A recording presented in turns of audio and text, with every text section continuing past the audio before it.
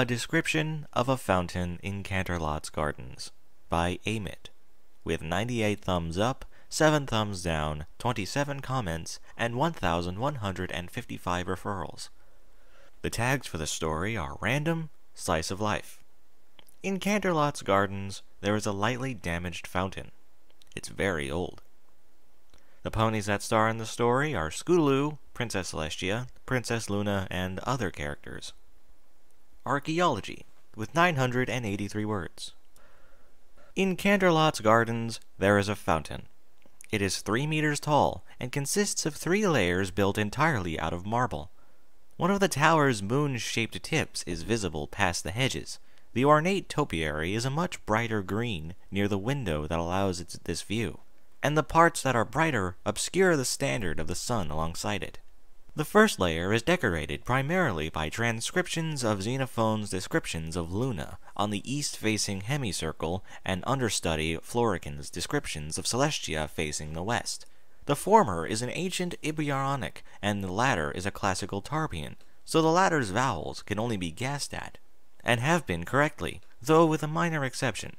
The word for carrying is transliterated as burdened by. There is no fault of the transliterator. The tradition was to train the occupation's teachers in the Misrishafian dialect, not the classical, and while they were once homophones, the meaning of the words have since changed. The description of the wings is phonetic. There is a slight shift here. A little barb of a quill jets out, too small to be seen, though a foal once cut herself brushing past it, and it turns somewhat smoother and loopier. It turns back to transliteration at the horn. The Ebionic is perfect and unremarkable. Its marble is unpolished, but there is no grime. Some moss has grown, but only around the edges of the east side, obscuring very little of interest, but a dialogue on subjective morality. There is a very slight glow, mainly visible to Pegasi looking closely, where the writing meets the moss. The studious unicorn looking closely would find that the passages are meant to glow when read, but would then criticize the piece's enchanters for not generating Cherenkov radiation with an isotope possessing a shorter half-life. A more studious unicorn would blame the text's reader for being too loud. Across its entire frame there are cracks.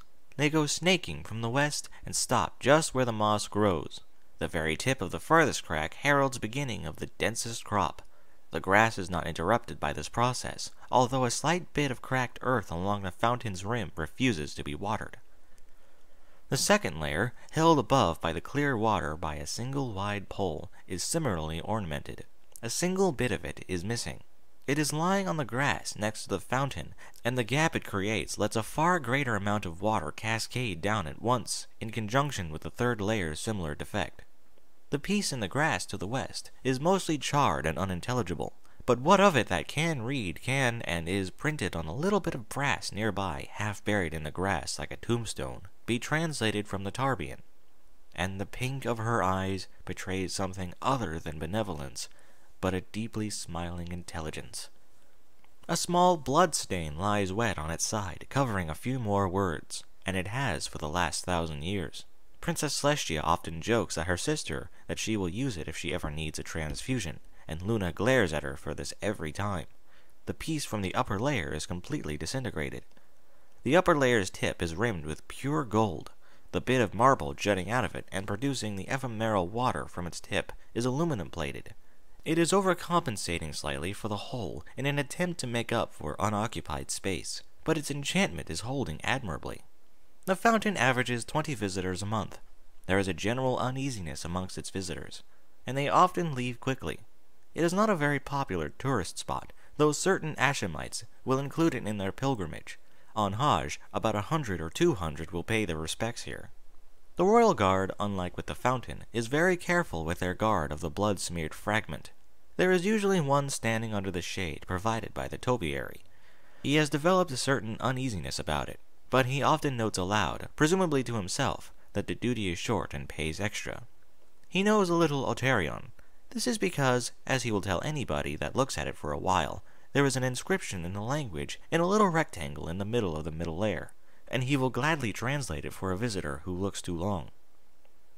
The foundation of this great fountain laid by Otarian unicorns, inscribed by the descendants of their originators of both West and East, and presented to the goddess Celestia by the Otarian ambassador in lieu of Emperor Florican.